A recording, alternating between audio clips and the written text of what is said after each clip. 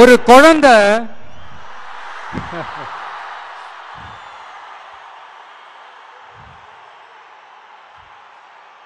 ஒரு குழந்தை முதல் அம்மான்னு சொல்றப்போ அந்த அம்மாவுக்கு ஒரு சிலிர்ப்பு ஒண்ணு வரும் பாருங்க.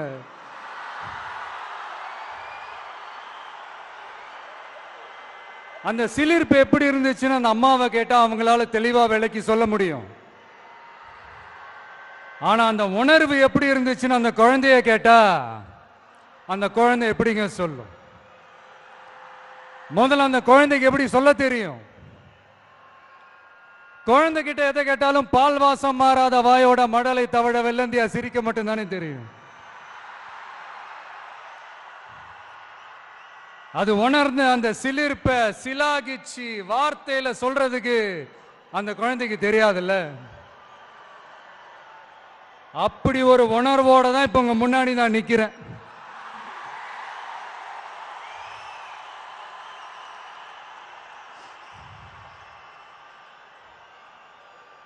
ஆனா அதே நேரத்தில் அம்மா கிட்ட கூட தன்னோட உணர்வை சொல்ல தெரியாம சிரிக்கிற அந்த குழந்தைக்கு முன்னால ஒரு பாம்பு வந்து படம் எடுக்குதுன்னு வைங்களேன், என்ன நடக்கும்? யார் முன்னாடி அப்படி ஒரு பாம்பு வந்து நின்னாலும் அலர் அடிச்சுட்டு ஓடுவாங்க. பாம்பை கண்டா படைய நடுங்கும்னு ஒரு பழமொழியே இருக்கு. ஆனா அந்த குழந்தை என்ன செய்யும் தெரியுமா? தன்னோட அம்மாவை பார்த்து சிரிச்சு அதே சிரிப்போட கொஞ்சம் கூட அலட்டிக்காம அந்த பாம்பையும் சிரிச்சுக்கிட்டே தன்னோட கையில பிடிச்சி விளையாட ஆரம்பிக்கும்.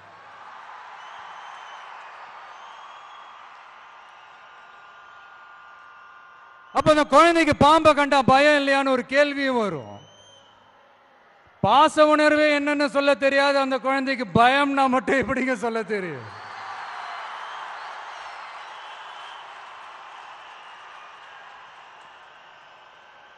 இங்க அந்த பாம்பு தான் அரசியல்.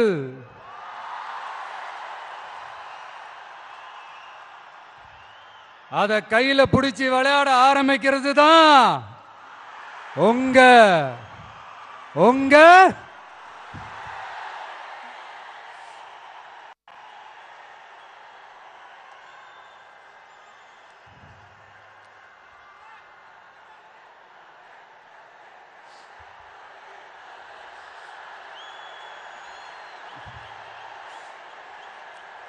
அரசியலுக்கு நாம குழந்தை தான். இது அடுத்தவங்களோட கமெண்ட். ஆனா பாம்பா இருந்தாலும் பயம் இல்லைங்கிறது தான் இங்க நம்மளோட கான்பிடன்ஸ்.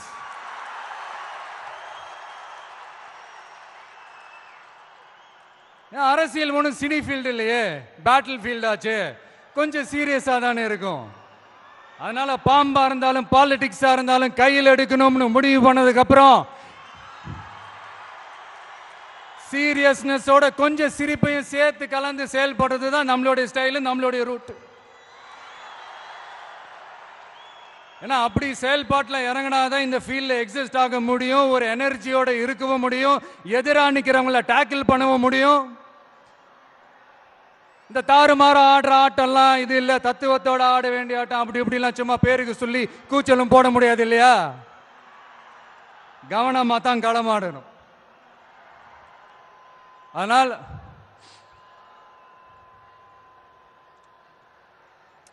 இந்த உணர்ச்சி மயமான தருணத்தில் இந்த மேடை பேச்சோட இந்த ஃபார்மேட்டையும் நான் மறந்துட்டேன். Sorry, very sorry.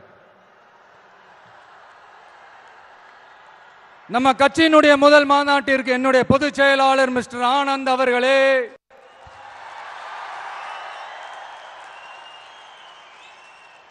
பொருளாளர் திரு வெங்கட்ராமன் அவர்களே,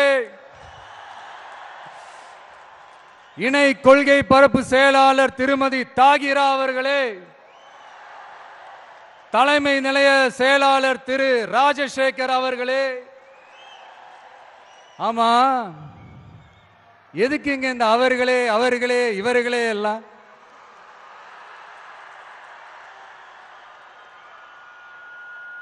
பிறப்புக்கும் எல்லா உயிருக்கும்னு ஒரு அடிப்படை கொள்கையை அறிவிச்சுட்டு அவங்க இவங்க எதுக்குங்க பிரிச்சு பார்க்கணும்? மேடையில் இருந்தாலும் சரி, மேடைக்கு முன்னாடி இருந்தாலும் சரி, இந்த நான் நீ நாங்க நீங்க அப்படின்றதெல்லாம் கிடையாது. நாம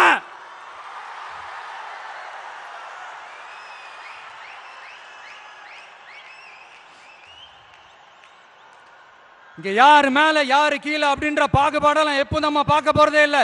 நம்மளை பொறுத்த வரைக்கும் நம்ம எல்லாருமே ஒண்ணுதான், நம்ம எல்லாருமே சமம் தான். அதனால என் நெஞ்சில் குடி இருக்கும்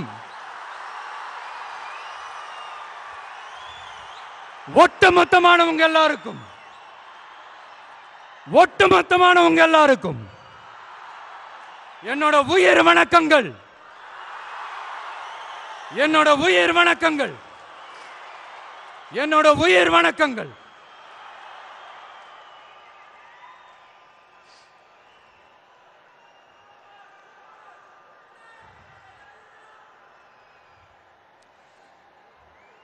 இது வரைக்கும் ஆடியோ லான்ச் மேடையில் மீட் பண்ணோம். இப்போ ஒரு அதிரடி சேஞ்ச். இப்போ நம்ம மீட் பண்றது அரசியல் மேடையில், ஒரு பொலிட்டிக்கல் ஸ்டேஜில்.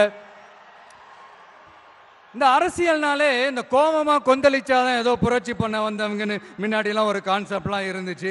அதெல்லாம் நமக்கு எதுக்குங்க, அதெல்லாம் நமக்கு செட்டும் ஆகாதுங்க. அதனால இந்த ஆ ஊ அப்படி இப்படி ஆச்சா போச்சான்லாம் இந்த கத்துறதெல்லாம் விட்டுட்டு, இந்த கோபமா கொந்தளிக்கிறதெல்லாம் விட்டுட்டு, ஸ்பீக்கிங் டு த பாயிண்ட், டக்குன்னு பேச வந்த விஷயத்துக்கு வந்துடணும். சயின்ஸ் அண்ட் டெக்னாலஜி மட்டும்தான் மாறணுமா, டெவலப் ஆகணுமா? ஏன் பாலிடிக்ஸ் மட்டும் மாறக்கூடாதா, டெவலப் ஆகக்கூடாதா? மாறணும். இல்லைன்னா இந்த நியூ வே வேர்ல்டு மாத்திரும். இங்க எப்பவுமே மாறாதது மனுஷ பிறப்பு, பசி, வேலை, உழைப்பு, பணம், இந்த மாதிரி சிலது மட்டும்தான்.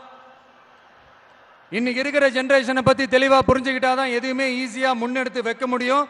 அப்படி ஒரு பாயிண்ட்டுக்கு வந்ததுனால தான் நம்மளோட இந்த ஸ்பீச்சும் இந்த மணிக்கணக்காலாம் இருந்துடக்கூடாதுன்னு முடிவெடுத்தோம். இந்த புள்ளி விவரம் புலியால நம்ம கதற போறதும் இல்லை. இந்த வேர்ல்டு ஹிஸ்டரி, வேர்ல்டு லிட்டரேச்சர்னு கோட்ஸ் மேல கோட்ஸ் சொல்லிக்கிட்டு ஏதோ MP3 ஆடியோவை ஆன் பண்ணி விட்ட மாதிரி பேச போறதும் இல்லை. இங்க ஆல்ரெடி இருக்கிற அரசியல்வாதிகளை பத்தி அதிகமா பேசி டைம் வேஸ்ட் பண்ண போறதும் இல்ல. அதுக்காக மொத்தமா கண்ணை மூடிக்கிட்டு இருக்க போறதும் இல்ல.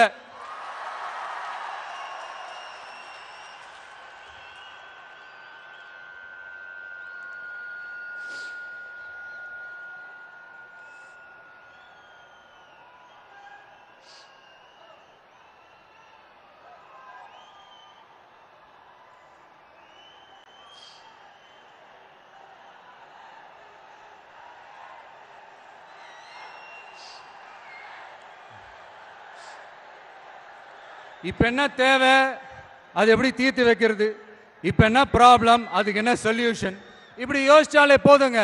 இப்படி யோசிச்சதா ஷார்ட் அண்ட் ஸ்வீட்டா நம்ம மக்கள் கிட்ட நம்ம எடுத்து சொன்னாலே போதும், அவங்களுக்கு நம்ம மேல கான்ஃபிடன்ஸ் வரும். அதுவும் இல்லாம அரசியல நம்பிக்கை தரது இந்த கொள்கை கோட்பாடுகள் தானே. அது யாருக்கிட்ட இருந்து எடுக்க போறோம், எப்படி அடாப்ட் பண்ண போறோம், எந்த ரூட்ல அப்ளை பண்ண போறோங்கிறத மக்கள் கிட்ட நம்ம தெளிவா சொல்ல வேண்டியது நம்மளோட கடமை இல்லையா? அப்படி நம்மளுடைய கொள்கை தலைவர்கள், நம்ம ஃபாலோ பண்ண போற தலைவர்கள், நம்மளுடைய வழிகாட்டிகள் யார் யாருன்னு இப்ப நம்ம சொல்ல போறோம். அவங்க வேற யாரும் இல்ல, இந்த மண்ணில் வாழ்ந்தவங்க தான், இந்த மண்ணுக்காக வாழ்ந்தவங்க தான், இந்த மண்ணுக்கு அங்கீகாரம் வாங்கி தந்தவங்க தான். அதனாலேயே இந்த மண்ணோட அடையாளமாவும் மாறி போனவங்க தான். எஸ், பகுத்தறிவு புரட்சியாளர் தந்தை பெரியார்.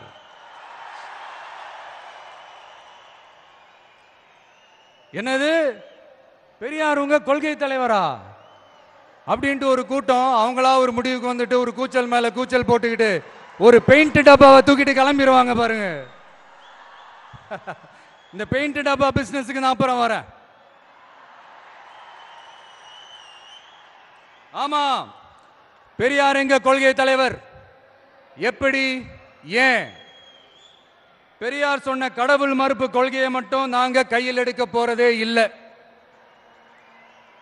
எங்களுக்கு அதில் உடன்பாடும் இல்லை. யாரோட கடவுள் நம்பிக்கைக்கும் நாங்க எதிரானவங்க இல்லை.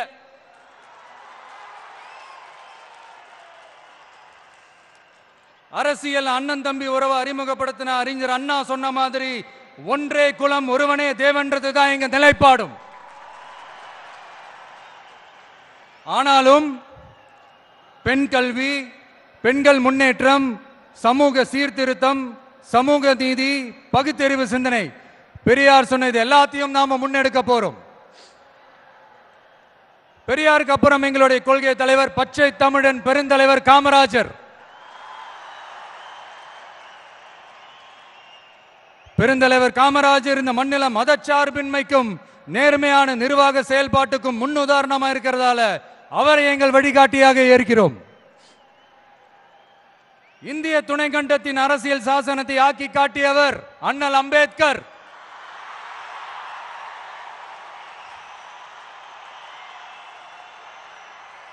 இந்தியாவில் இந்த பேரை கேட்டாலே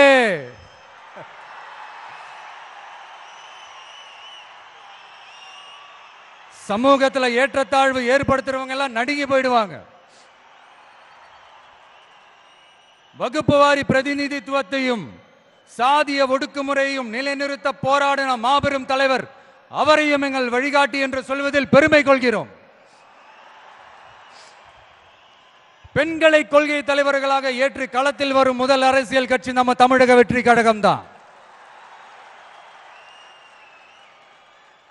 அப்படி நாம வழிகாட்டி தலைவர்களாக ஏற்ற 2 பெண்கள்ல ஒருத்தர் ஆக பெரும் வீராங்கனை, இந்த மண்ணை கட்டியாண்ட பேரரசி Velu Nachiyar.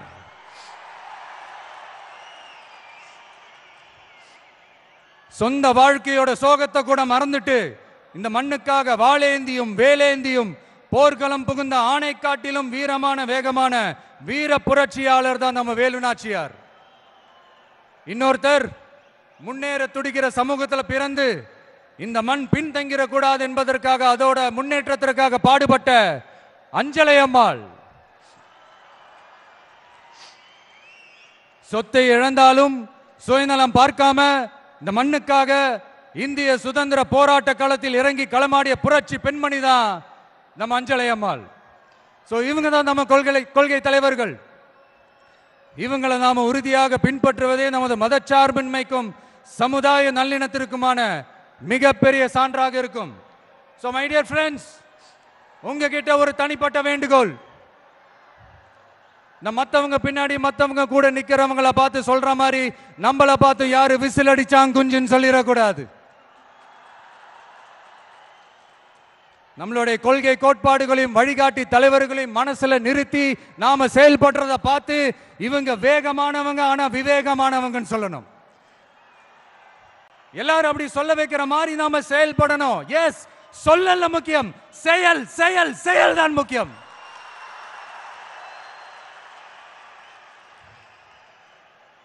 At any cost, no truce and no compromise in our political war. நம்மளோட அரசியல் போரில் கொள்கை கோட்பாடுகளில் சமரசத்துக்கோ சண்டை நிறுத்தத்துக்கோ எப்போதும் இடமில்லை. அதுக்காக நாம் இந்த வெறுப்பு அரசியல் எப்பவும் கையில் எடுக்க போறதே இல்லை. எதை நினைச்சு அரசியலுக்கு வந்திருக்கோமோ அப்படி நினைச்சத கொஞ்சம் கூட பிசிறலாம செஞ்சு முடிப்போம். அது வரைக்கும் நெருப்பாதான் இருப்போம். என்ன நண்பா, என்ன நண்பி, சாரி என்ன தோழா, என்ன தோழி,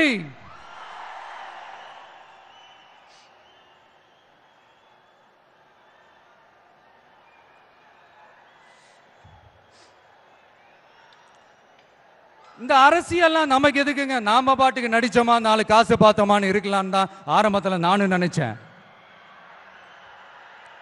ஆனா நாம மட்டும் நல்லா இருக்கணும்னு நினைக்கிறது சுயநலம் இல்லையா?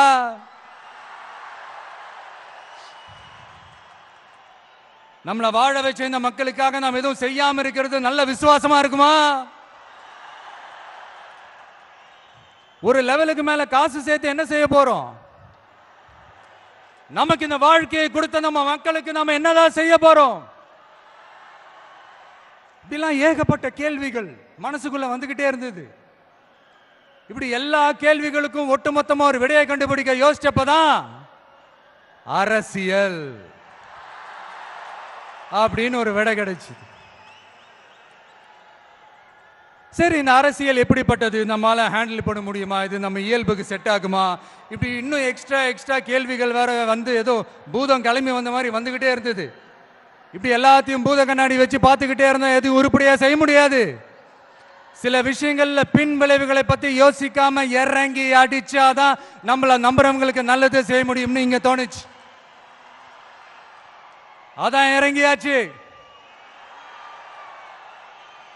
இனி எதை பத்தி யோசிக்க கூடாது. ஆனா எடுத்து வைக்கிற ஒவ்வொரு அடியிலையும் யோசனையும் நிதானமும் இருக்கணும்னு தான் முடிவு பண்ணி தான் வந்திருக்கிறோம். நாம யாரு, நாம எவ்வளவு ஸ்ட்ராங் அப்படிங்கறதெல்லாம் சும்மா வாயில சொல்லக்கூடாது, செயல்ல காட்டணும். அதை நிரூபிக்க அரசியல்ல நம்ம என்ன ஸ்டாண்ட் எடுக்க போறோங்கிறது தான் ரொம்ப இம்பார்ட்டன்ட். ஏன்னா அதுதான் நம்மளுடைய எதிரிகள் யாருன்னு சொல்லும். அப்படி ஒரு கரெக்டான ஒரு ஸ்டாண்ட் எடுத்துட்டாலே நம்மளுடைய எதிரிகள் யாருன்னு நாம சொல்ல தேவையில்லை, அவங்களே நம்ம முன்னாடி வந்து நின்று நம்மளை எதிர்க்க ஆரம்பிப்பாங்க.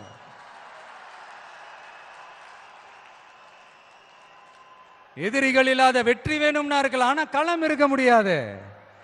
அந்த களத்துல நம்ம வெற்றியை தீர்மானிக்கிறது நம்மளுடைய எதிரிகள் தானே. நாம கட்சி அனௌன்ஸ் பண்ணப்பவே, அதாவது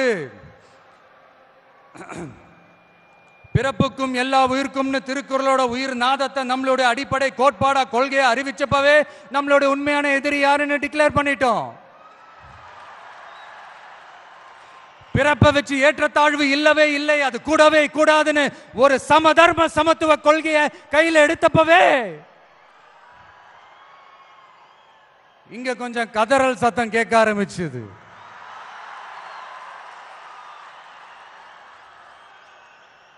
இந்த மாநாட்டில் இப்போ ஓப்பனா அறிவிச்சதுக்கு அப்புறம் அந்த கதறல் இன்னும் சத்தமா கேட்கும் நினைக்கிறேன். பார்ப்போம். நம்மளோட இந்த இயல்பான அடிப்படையான கோட்பாட்டுக்கு எதிராக இருக்கிற மாதிரி மக்களை மதம், சாதி, இனம், மொழி, பாலினம், ஏழை பணக்காரன்னு சூழ்ச்சி செய்து பிரித்து ஆளும் பிளவுவாத அரசியல் சித்தாந்தம் மட்டும்தான் நமக்கு எதிரியா? அப்படின்னா நமக்கு ஒரே ஒரு எதிரி தானா? இல்லையே, நமக்கு இன்னொரு கோட்பாடு இருக்கு. ஊழல் மலிந்த அரசியல் கலாச்சாரத்தை எதிர்க்கிறது தானே அது. அடாடாடாடா, இந்த ஊழல் இருக்கே, அது அப்படியே எல்லார் வாழ்க்கையிலையும் பழகி போய் அப்படியே வாழ்ந்துட்டு இருக்கிறோம். இது ஒரு வைரஸ் மாதிரி அப்படியே பரவி கிடக்கு. இது எந்த அளவுக்கு 100% ஒழிக்க முடியுமான்னு எனக்கு தெரியல. பட் வேற வழி இல்லை, அதை ஒழிச்சுதான் ஆகணும். அது வேற கதை, அதுக்கு நம்ம அப்புறமா வருவோம். அதாவது என்ன சொல்ல வந்தேன்னா, இந்த பிளவுவாத சக்திகள் கூட நம்ம ஈஸியா யாருன்னு கண்டுபிடிச்சிடலாம். ஏன்னா அது ஒரு மதம் பிடிச்ச யானை மாதிரி. அது பண்ற அராஜகத்திலே ஆபியஸா நம்ம கண்ணுக்கு தெரிஞ்சிடும். அதுவும் இல்லாம அதுவே அதை காட்டியும் கொடுத்துரும். ஆனா இந்த கரப்ஷன் இருக்கே, அது எங்க ஒளிஞ்சிருக்கு, எப்படி ஒளிஞ்சிருக்கு, எந்த ஃபார்ம்ல ஒளிஞ்சிருக்கு கண்டுபிடிக்கவே முடியாது. கருத்தியல் பேசி கொள்கை நாடகம் போடும், கலாச்சார பாதுகாப்பு வேஷமும் போடும். அதுக்கு முகமே இருக்காது, முகமுடி தான் இருக்கும். முகமுடி தான் முகமே. இப்படி முகமுடி போட்ட கரப்ஷன் கபடதாரிகள் தான் இப்ப நம்ம கூடவே இருந்துகிட்டு இப்போ இங்க நம்மள ஆண்டுகிட்டு இருக்காங்க. எஸ், ஐ ரிப்பீட், நம்மளுடைய ஒரு எதிரி பிளவுவாத சக்திகள், நம்மளோட இன்னொரு எதிரி இந்த கரப்ஷன் கபடதாரிகள். நம்ம மக்களுக்கு தெளிவா தெரியும் யார் இங்க வரணும், யார் இங்க வரவே கூடாது. ஏன்னா இது மதச்சார்பின்மை பேசுற தமிழ்நாட்டு மண். பெரியார், அண்ணா, பெருந்தலைவர் காமராஜர், வேலு நாச்சியார், அஞ்சலை அம்மா எல்லாம் பிறந்த மண். இங்க இந்து, முஸ்லிம், கிறிஸ்தவர்கள் எல்லாம் அவங்கவுங்க வழிபாட்டு தலங்களையும் வாழ்க்கை முறையிலையும் மட்டும்தான் இருக்கும். ஆனா ஒட்டுமொத்தமா தமிழ்நாடுன்னு வந்துட்டா, ஒற்றுமையை காட்டணும்னு வந்துட்டா ரொம்ப கஷ்டம் ப்ரோ, ரொம்ப ரொம்ப கஷ்டம் ப்ரோ. அதே மாதிரி இப்போ ரீசெண்டாக கொஞ்சம் நாளைக்கு முன்னாடி பார்த்துருப்பீங்க நம்ம தமிழ்நாட்டில் என்ன நடந்துச்சுன்னு. இங்கே சாதி இருக்கும், ஆனால் சைலண்டாக மட்டும்தான் இருக்கும். சமூக நீதிக்கான அளவுகோலாக மட்டுமே தான் அது இருக்கும். அதை வச்சு நம்ம மண்ணை வேற மாதிரி மாற்றணும்னு யார் என்ன ட்ரை பண்ணாலும் அது நம்ம மக்களே அனுமதிக்க மாட்டாங்க. ஏன்னா இந்த மண்ணில் அது பொலிட்டிக்கல் அப்ரூவ் ஆன ஒரு தியரி அண்ட் கான்செப்ட். சரிப்பா, உன்னோட எதிரிகள் யாருன்னு சொல்லிட்டா மட்டும் போதுமா? அதுதான் உன்னோட அரசியலான்னு கேட்டா இல்ல. மகத்தான அரசியல்னா அது மக்களுக்கான அரசியல் தான்.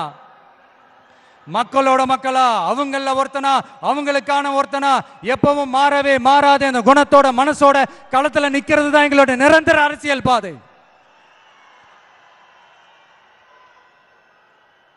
எக்ஸாம் எழுதின உடனே ரிசல்ட் வர்ற மாதிரி நல்ல ரிசல்ட் கொடுக்கிற திட்டங்களை தீட்டணும், அது முறையை அமல்படுத்தணும், அது போய் மக்கள் கிட்ட போய் சேரணும், போய் சேர்ந்துச்சான்னு பார்த்துக்கிட்டே இருக்கணும். சோறு சாப்பிட்டாதாங்க பசியாரும், சோறுன்ற வார்த்தையை சொல்றதெல்லாம் பசியாராது. மக்களுக்காக நம்ம கொண்டு வர பிளான்ஸ் எல்லாம் பிராக்டிக்கலா ஒர்க் அவுட் ஆகிற பிளான்ஸா இருக்கணும். சும்மா இந்த உதார விடுற பிளான்ஸ் எல்லாம் இருக்கவே கூடாது. இந்த மீன் பிடிச்சு கொடுக்க கூடாது, அது தப்பு. மீன் பிடிக்க கத்து கொடுக்கணும், அதுதான் சரி. அப்படி இப்படின்ட்டு சில பேர் சொல்லிக்கிட்டு சுத்துவாங்க. ஆனா நாங்களாம் அப்படி இல்லைங்க, கான்செப்டே வேற, பக்கா பிராக்டிக்கல் தாங்க. முடிஞ்சவங்க மீன் பிடிக்க கத்துக்கிட்டு வாழட்டும், முடியாதவங்களுக்கு நாம மீன் பிடிச்சு கொடுத்து அவங்கள வாழ வைப்போம்.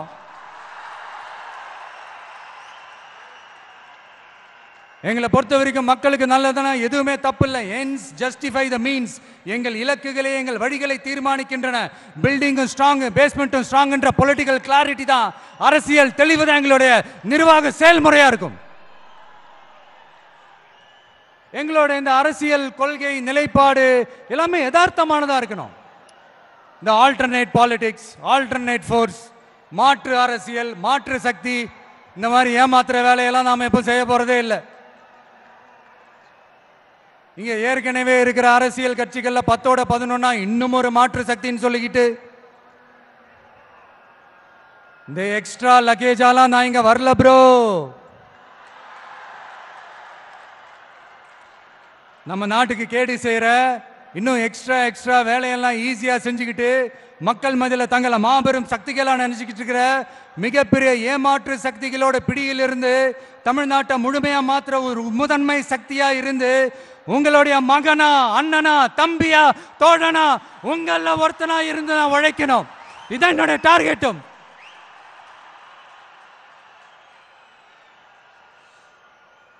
எதையும் தெளிவா யோசிச்சு, this political decency, political decorum, இதெல்லாம் மெயின்டைன் பண்ணி தான் ஒவ்வொரு அடியும் எடுத்து வைப்பேன். ஒரு முடிவோட தான் வந்திருக்கேன். No looking back.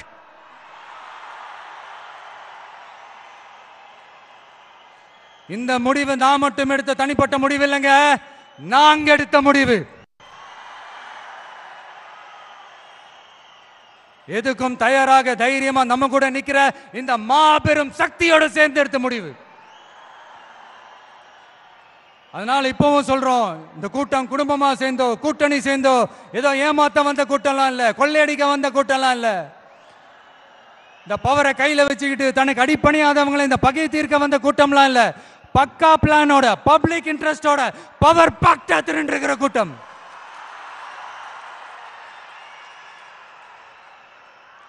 இது ஏதோ சோசியல் மீடியாவில் கம்பு சுத்த வந்த கூட்டம்லாம் நினைச்சிடாதீங்க. சொசைட்டிக்காக வாழேந்தி நிற்க போற கூட்டம், நம்ம மண்ணை வாழ வைக்கிறதுக்காக அரசியல் வாழேந்தி நிற்க போற கூட்டம். S, this is a mass gathering, not for cash but for a good cause.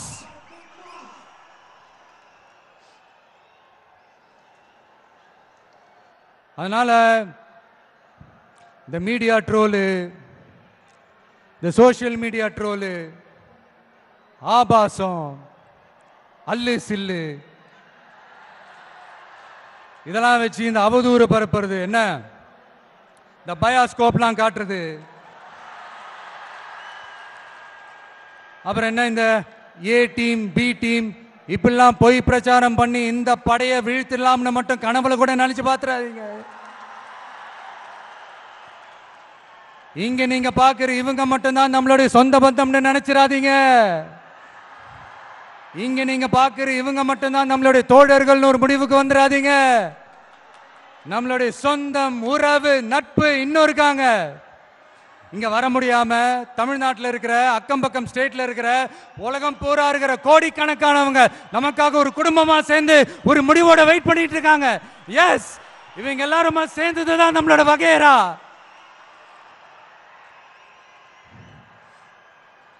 இங்க யாராச்சும் வந்துட மாட்டாங்களா, ஏதாச்சும் நல்லது செஞ்சிட மாட்டாங்களா அப்படின்னு ஒவ்வொரு நாளும் நம்மளுடைய தமிழ்நாட்டை பத்தி, அதோட வளர்ச்சியை பத்தி ஒரு ஏக்கத்தோட இருக்கிற நம்மள, நம்ம மக்களை, இந்த ஏமாத்துற இந்த கரப்ஷன் கபடதாரிகளை ஜனநாயக போர்க்களத்தில் நாம சந்திக்கிற நாள் வெகு தூரத்தில் இல்லைங்க. இப்போ இப்படின்றதுக்குள்ள வந்துடும். 2026 எலெக்ஷன் கமிஷன் அப்படி ஒரு போருக்கான ஒரு நாளை குறிக்கும்ல. அன்னைக்கு அந்த நாள்ல அந்த தேதியில ஒட்டுமொத்த மக்களும் தங்களோட ஒத்த விரல்ல தமிழ்நாட்டில் இருக்கிற 234 தொகுதியிலையும் டிவிகே சின்னத்துக்காக அவங்க அழுத்த போற ஒவ்வொரு பட்டன்ல இருந்து விடுற ஒவ்வொரு ஓட்டும் அணுகுண்டா மாறும். பாருங்க, நடக்கும். பாருங்க, நடக்கும். இங்க ஒரு கூட்டம்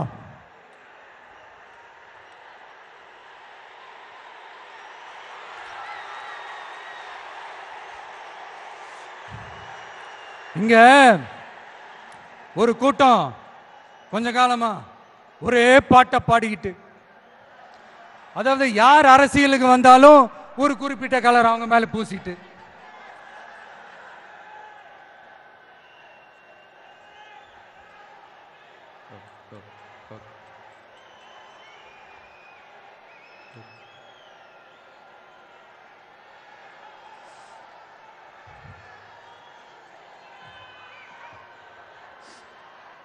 இங்க ஒரு கூட்டம் கொஞ்ச காலமா ஒரே பாட்டை பாடிக்கிட்டு, அதாவது யார் அரசியலுக்கு வந்தாலும் ஒரு குறிப்பிட்ட கலர் அவங்க மேல பூசிட்டு, இந்த பூச்சாண்டி காட்டிக்கிட்டு, இந்த மக்களை ஏமாத்திக்கிட்டு, ஆனா இவங்க மட்டும் இந்த அண்டர் கிரவுண்ட் டீலிங்லாம் போட்டுக்கிட்டு, இந்த தேர்தல் நேரத்தில் இந்த அறிக்கை சவுண்டெல்லாம் விட்டுக்கிட்டு, இவங்களுக்கு எப்ப பார்த்தாலும் இந்த பாசிசம் பாசிசம் பாசிசம் அவ்வளவுதான். ஒற்றுமையா இருக்கிற நம்ம மக்கள் மத்தியில் இந்த சிறுபான்மை பெரும்பான்மைன்னு ஒரு பிரிவினை பயத்தை காட்டி ஒரு ஃபுல் டைம் சீனை போடுறது ஒரு வேலையா போச்சு. இல்ல, நான் தெரியாம தான் கேட்கிறேன், அவங்க பாசிசம்னா நீங்க என்ன பாயாசமா?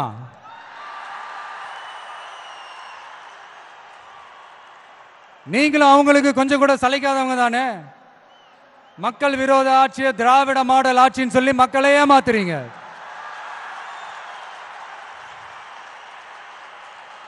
அதனால இனிமே உங்களை எதிர்க்கிறவங்களுக்கு இந்த கலரை பூசுறது அந்த கலரை பூசுறதுன்னு என்னதான் நீங்க அந்த மோடி மஸ்தான் வேலையை செஞ்சாலும் ஒண்ணு நடக்க போறது. நாங்க இப்பவும் சொல்றோம், எங்களுடைய இந்த டிவி கேக்கலாம் நாங்க டிசைட் பண்ணிருக்கிற இந்த கலரை தவிர வேற யாரும் எந்த கலரும் அடிக்கவே முடியாது. ஏன்னா எங்க கோட்பாடே பிறப்பால் அனைவரும் சமம் அப்படிங்கிறது. இது யாருக்கு நேர் எதிரான கோட்பாடு நான் சொல்லியாங்க உங்களுக்கு தெரியணும்.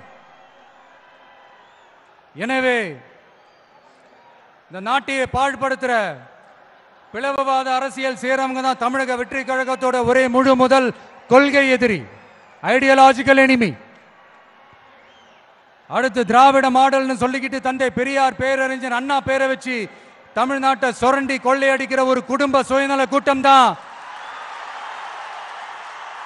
நம்மளோட அடுத்த எதிரி, அரசியல் எதிரி, பொலிட்டிக்கல் எனிமி.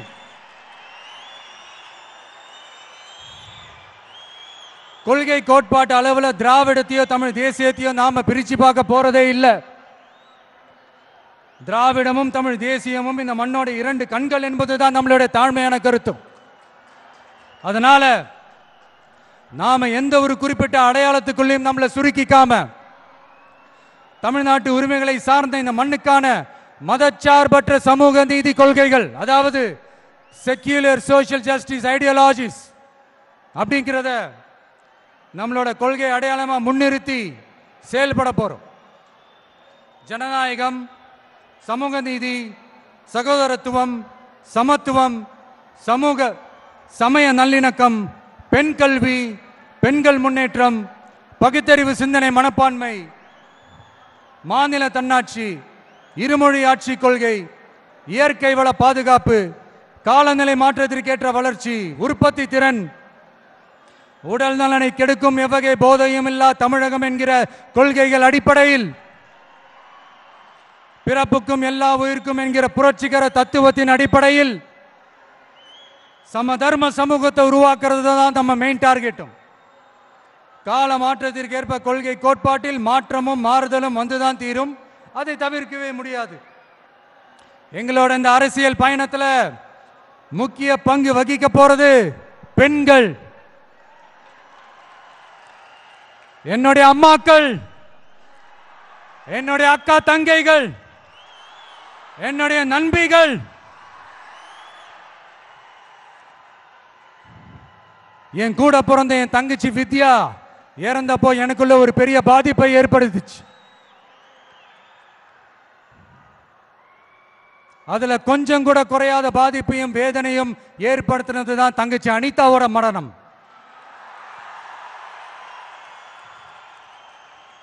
அதுலயும் தகுதி இருந்தும் தடையா இருக்கே இந்த நீட்டு.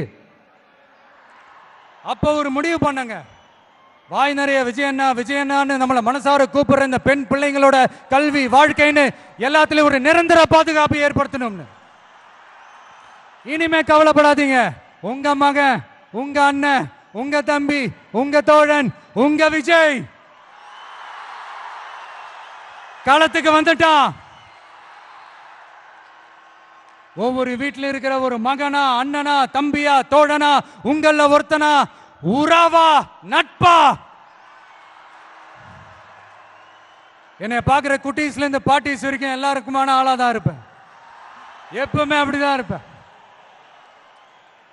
சரிப்பா, உன்னோட அரசியல் குறிக்கோள் தான் என்ன அப்படி கேட்டா அதுக்கு ஒரே ஒரு பதில் தான், எல்லாருக்கும் எல்லாமும் கிடைக்கணும்.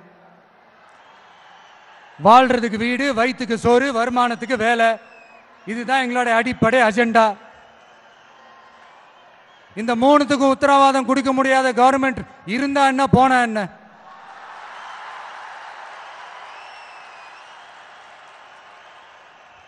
அப்புறம் இங்க சில பேரு, தம்பி உனக்கெல்லாம் என்ன தெரியும், நீ எல்லாம் எப்படி தாக்கு பிடிப்ப, இந்த அரசியல் பெரிய அகழியாச்சு, அதுல தண்ணிக்குள்ள முழுகிட்டோம், தலையை தூக்கிக்கிட்டோம், வாயை பொழந்துக்கிட்டோம், இந்த ராட்சச முதலைகள்லாம் ரகம் ரகமா இருக்குமே, இவங்களெல்லாம் தாண்டி நீ எப்படி கோட்டைக்குள்ள போவ, உன்னால முடியுமான்னு கேள்வி மேல கேள்வி, கேள்வி மேல கேள்வி. இந்த கேள்விகளுக்கெல்லாம் நம்ம ஸ்டைல்ல ஒரு குட்டி கதை ஒன்று சொல்லாமா?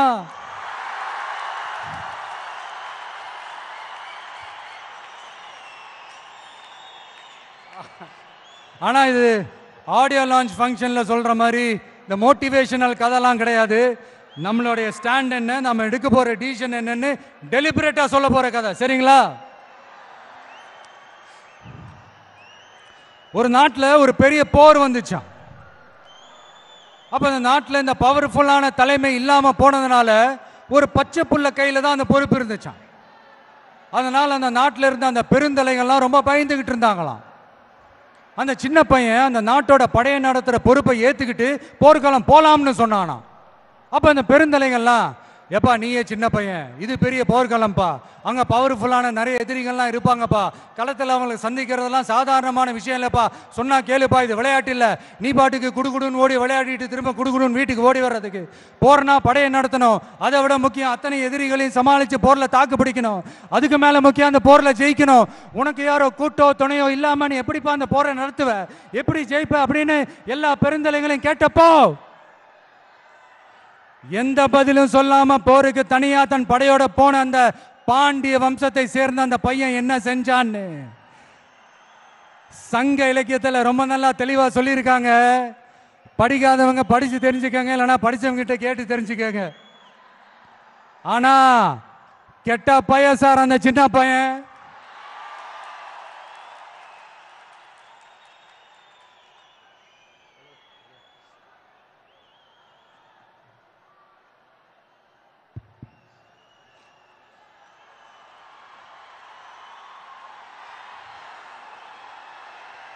இதுவரைக்கும்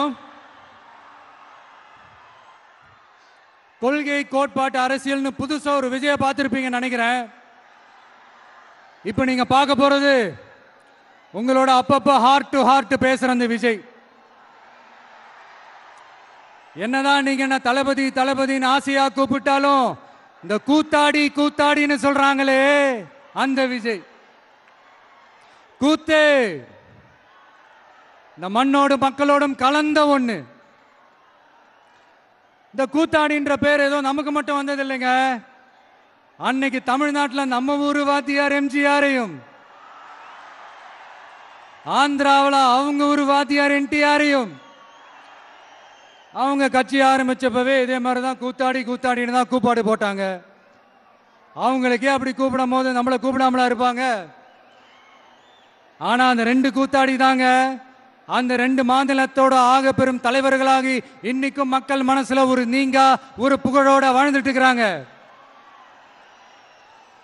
சினிமானா என்ன வெறும் டான்ஸ், பாட்டு, ஃபைட்டு, காமெடி, என்டர்டெயின்மெண்ட் மட்டும்தானா? தமிழரோட கலை, இலக்கியம், வாழ்வியல், பண்பாடு தாங்க சினிமா. என்டர்டெயின்மெண்ட் காரணத்தையும் தாண்டி சமூக அரசியல் புரட்சிக்கு உதவின ஒரு பவர்ஃபுல் டூல் தாங்க சினிமா. திராவிட இயக்கம் போய் பட்டி தொட்டியெல்லாம் போய் ரீச் ஆனதே, போய் வளர்ந்ததே சினிமா வச்சுதான். இல்ல நான் தெரியாம தான் கேட்கிறேன், கூத்தாடினா என்ன ஏதாவது கேவலமான ஒரு பேரா இல்ல கெட்ட வார்த்தையா? கூத்து அது சாதாரண வார்த்தை இல்ல. ஏன்னா கூத்து சத்தியத்தை பேசும், சாத்தியத்தை பேசும், கொள்கையை பேசும், கோட்பாட்டை பேசும், கோபத்தை பேசும், சோகத்தை பேசும், அரசியலை பேசும், அறிவியலை பேசும், நல்லதை பேசும், உள்ளதை பேசும், உண்மையை பேசும், உணர்வோட பேசும். இதெல்லாத்தையும் கொஞ்சம் கூட சோர்வு இல்லாம கொண்டாட்டமா பேசும்.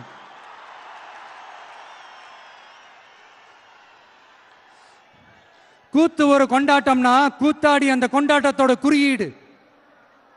கூத்தாடி உள்ள இருக்கிற அந்த கோபத்தையும் சோகத்தையும் யாராலையும் தெரிஞ்சுக்க முடியாது, புரிஞ்சுக்க முடியாது. அவனுக்குள்ள இருக்கிற அந்த கோபம் கொப்பளிச்சதுன்னா யாராலையும் அவனை கண்ட்ரோல் பண்ணவும் முடியாது. அவன் நினைச்சதை செஞ்சு முடிக்கிற வரைக்கும் நெருப்பு மாதிரிதான் இருப்பான். அதனாலதான் குறியீடா மாறின கூத்தாடியை பார்த்தா மக்கள் கூட்டம் கைத்தட்டும், கண்கலங்கும். காரணம் வேற ஒன்றும் இல்லை, அவன் நம்மள மாதிரியே இருக்கிறானே, நமக்கான ஆளா இருக்கிறானே, நாம நினைச்சத பேசுறானே, நமக்காக பேசுறானே அப்படின்ற அந்த கனெக்ட் தான் கூத்தாடிய மக்கள் கொண்டாட காரணம். அன்னைக்கு கூத்து, இன்னைக்கு சினிமா, அவ்வளவுதான். ஆரம்பத்தில் நாமளும் இந்த சினிமா இந்த ஃபீல்டுக்கு வந்தப்போ மூஞ்சி சரியில்லை, ஆளு சரியில்லை, அழகு சரியில்லை, முடி சரியில்லை, நட சரியில்லை, உட சரியில்லைன்னுக்கிட்டு இப்படியெல்லாம் அசிங்கப்படுத்தினாங்க, அவமானப்படுத்தினாங்க. ஆனா கொஞ்சம் கூட கலங்காம ஒவ்வொரு வாய்ப்புக்காகவும் ஒவ்வொரு சூழலுக்காகவும் காத்திருந்து சுத்தி சுழண்டு உழைச்சி மேல வந்தவன் தான் இந்த கூத்தாடி. அப்ப கூட உழைப்பு மட்டும்தாங்க என்னோடது. அதன் மூலமா எனக்கு கிடைச்ச மத்த எல்லாத்துக்கும் காரணம் நான் இல்லை.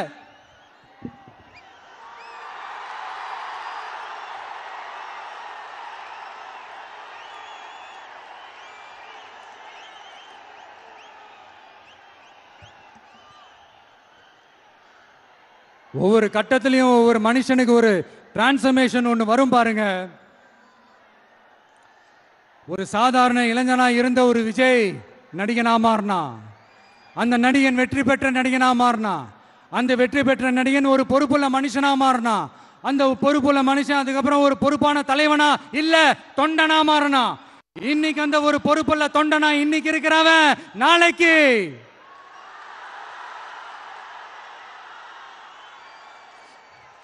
அத நான் சொல்ல தேவைன்னு நினைக்கிறேன்.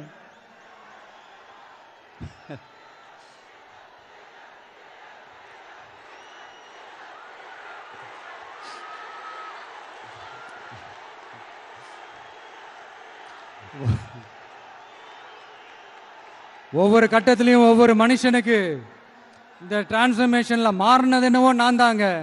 அப்படி மாத்தினது நீங்க தான், மக்கள் தான். என் பொசிஷன் எது, என் பொறுப்பு எது அப்படின்னு எல்லாத்தையும் டிசைட் பண்றதே நீங்க தானே. என்கிட்ட இருக்கிறதெல்லாம் உண்மை, நேர்மை, உழைப்பு, அவ்வளவுதான்.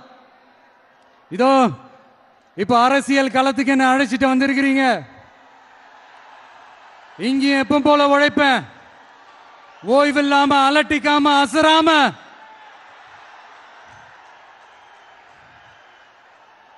அதுக்கான ரிசல்ட் எல்லாமே உங்க ஒவ்வொருத்தரோட கை விரல்லையும் இருக்கும் போது எனக்கு என்னங்க கவலை. எல்லாமே நல்லாவே ஒர்க் அவுட் ஆகும் பாருங்க. தேர்தல் அரசியல் ஜெயிச்சவங்க தோத்தவங்க அத்தனை பேர் பாடத்தையும் படிச்சுட்டு பல பேரோட உந்துதலை ஊக்கமாய் எடுத்துக்கிட்டு என்னோட கெரியரின் உச்சத்தை என்னோட கெரியரின் உச்சத்தை உதறிட்டு, அந்த ஊதியத்தை உதறிட்டு, உங்க விஜயா உங்களை மட்டுமே நம்பி வந்திருக்கேன். நம்பி நடப்போம், நம்பிக்கையோட நடப்போம். தமிழக வெற்றி கழகம் தமிழ்நாட்டு அரசியலின் புதிய திசையாகும், புதிய விசையாகும் மாறி அத்தனை அரசியல் அழுக்குகளையும் அடித்து துவைத்து நீக்கும். அதை தீர்மானிக்கட்டும் எங்கள் போக்கும் உங்கள் வாக்கும்.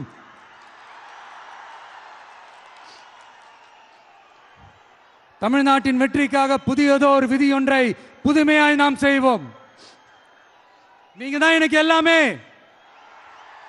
அதை எப்பவுமே மனசுல வச்சுக்கிட்டு எந்த வேலையும் செய்யுங்க. மாநாடு முடிஞ்ச திரும்ப ஊருக்கு போறப்போ எல்லாருமா பார்த்து பத்திரமா பாதுகாப்பா போயிட்டு வாங்க. அடுத்தடுத்த களங்களையும் அடுத்தடுத்த நிகழ்வுகளையும் சந்திப்போம். ஒரே நிமிஷம் ஒரே நிமிஷம் ஒரே நிமிஷம்.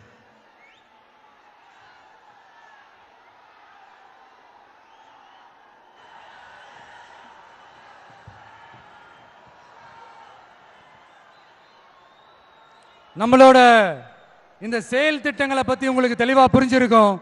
இருந்தாலும் அதில் இருக்கிற நம்ம மக்களுக்கு தேவையான முக்கியமான சில ஹைலைட்ஸை மட்டும் இங்க சொல்லணும்னு ஆசைப்படுறோம். நாம முக்கியமா ரொம்ப கவனம் செலுத்த வேண்டியது பெண்களுக்கும் குழந்தைகளுக்கும் வயசான பெரியவங்களுக்குமான பாதுகாப்புல தான். அதை உறுதி செய்யறதுக்குன்னே அதுக்குன்னு ஒரு தனித்துறையும் இலாக்காவும் ஏற்படுத்தணும். இன்னொரு முக்கியமான பாயிண்ட், ஏற்றத்தாழ்வு இல்லாத கல்வி, மருத்துவ வசதி, நல்ல குடிநீர் எல்லாத்தையும் எல்லாருக்கும் சமமா கிடைக்க செய்யணும். அதுக்குன்னு தனி கவனம் செலுத்தி அதை அனைத்து மக்களோட அடிப்படை உரிமையாகவும் ஆக்கணும். அப்புறம் இந்த அரசியல் மற்றும் பொருளாதார சமநிலை சமூகம் உருவாக்கணும்னா ப்ரொபோர்ஷனல் ரெப்ரசன்டேஷன் முறையை அமல்படுத்தணும். அதுக்கு பல மாநிலங்களில் பல வருஷ கோரிக்கையா இருக்கிற காஸ்ட் சென்சஸ் நடத்தணும். அப்போதான் எல்லாருக்கும் எல்லாம் சரியா சமமா கிடைக்கும். அதுதான் சரியான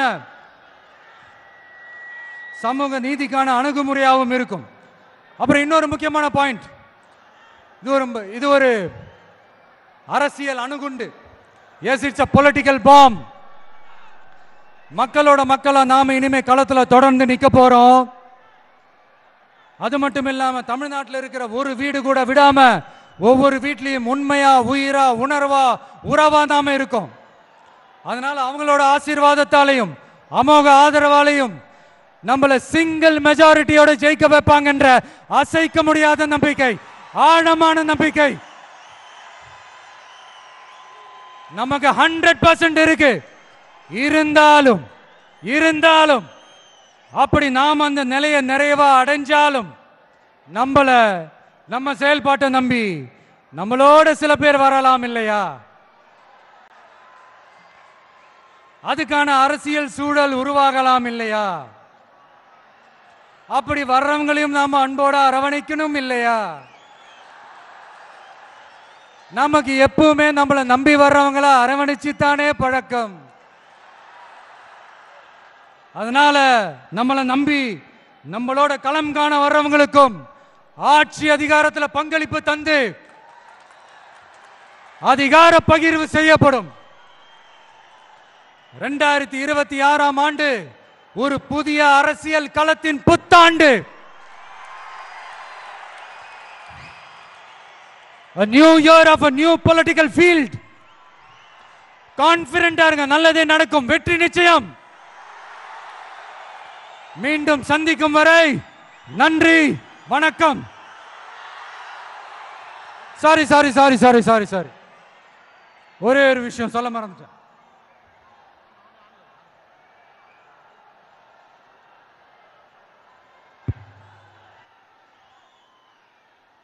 சாரி ஒரே ஒரு விஷயம் சொல்ல மறந்துட்டேன். என்னடா இந்த விஜய் யாரு பேரையும் நேரடியாவே சொல்ல மாட்டேன்றான், யாரு பேரையும் அழுத்தமாவே சொல்லவே மாட்டேன்றான். இவனுக்கு என்ன பயமா? அப்படி இப்படின்ட்டு ஒரு சில இந்த அரசியல் விஞ்ஞானிகள், இந்த நக்கல் நையாண்டிகள் இதெல்லாம் நடக்கும் இல்லையா? அவங்க எல்லாருக்குமே நான் சொல்லிக்கிறது என்னன்னா, இங்க சில பேரோட பேர்லாம் சொல்லாம விட்டதுக்கு காரணம் சொல்ல முடியாம அப்படின்றதெல்லாம் கிடையாது, சொல்ல தில் இல்லாம அப்படின்றதெல்லாம் கிடையாது. அதுக்கெல்லாம் ஒரே ஒரு காரணம் தான், இங்க யாரு பேரையும் சொல்லி தாக்கிறதுக்கெல்லாம் நாங்க இங்க வரல. இங்க தாக்கி பேசுறது, மரியாதை இல்லாம பேசுறது, தரை குறைவா தகாத வார்த்தைகள்லாம் யூஸ் பண்ணி அதுக்கெல்லாம் நாங்க இங்க வரவே இல்லை. மக்கள் மத்தியில் ஒரு நல்ல பேர் எடுத்து நல்ல ஒரு டீசெண்டான அரசியல் செய்யறதுக்கு தான் நாங்க இங்க வந்திருக்கிறோம். நாங்க ஏற்கனவே சொன்ன மாதிரி எங்களோட அரசியல் இனிமையா இருந்தாலும் சரி, ஐடியாலஜிக்கல் இனிமையா இருந்தாலும் சரி, டீசென்ட் அப்ரோச், டீசென்ட் அட்டாக். ஆனா அது டீப்பா இருக்குங்கிறத மட்டும் இப்ப நாங்க சொல்லிக்கிறோம். நான் ஏற்கனவே இந்த கொடிக்கான விளக்கத்தை சொல்றேன்னு சொல்லியிருந்தோம் இல்லையா? அதே மாதிரி தமிழக வெற்றி கழகம் அந்த பேருக்கான விளக்கத்தையும் சொல்றேன்னு சொல்லியிருந்தோம் இல்லையா? அதை நானே சொல்றதுக்கு பதிலா அதை ஒரு ஏவியா ஒரு வீடியோவா பண்ணி வச்சிருக்கோம் என்னோட வாய்ஸ் ஓவர்ல. அது நீங்க பார்த்துட்டு போங்க. அது நீங்க பார்த்தீங்கன்னா உங்களுக்கு இன்னும் இன்ட்ரெஸ்டிங்கா இருக்கும். இதுக்கு மேல உங்களை நான் டிஸ்டர்ப் பண்ண விரும்பல. நன்றி, வணக்கம்.